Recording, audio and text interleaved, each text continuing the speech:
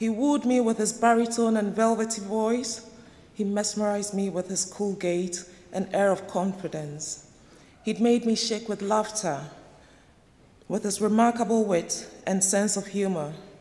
But most of all, he won me over with his intellect and his dream to live a life of excellence, success, and fulfillment.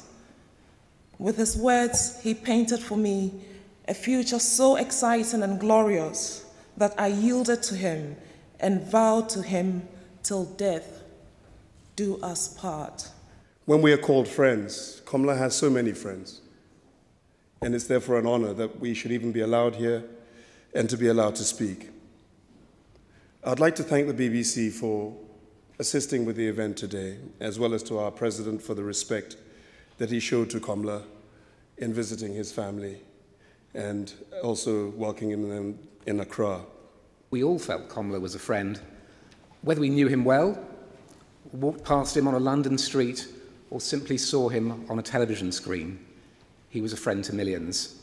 The BBC is hugely proud of Komla's groundbreaking achievements in presenting a different Africa to the world.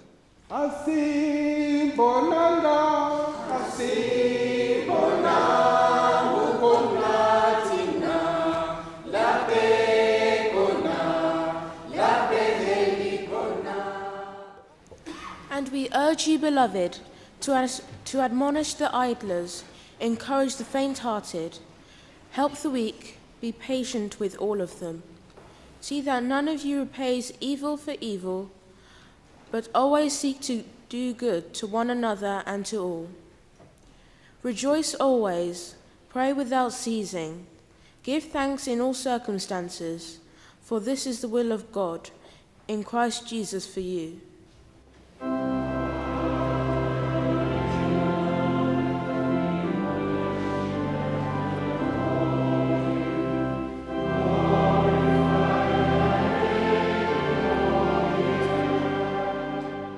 Everyone who loves is born of God and knows God. Whoever does not love does not know God, for God is love. God's love was revealed amongst us in this way. God sent his only Son into the world so that we might live through him. We give you thanks for our brother Komla Dumor, for the grace and mercy he received from you, for all that was good in his life, for the memories we treasure today, especially his work as a broadcaster, a proclaimer of your message of truth and joy.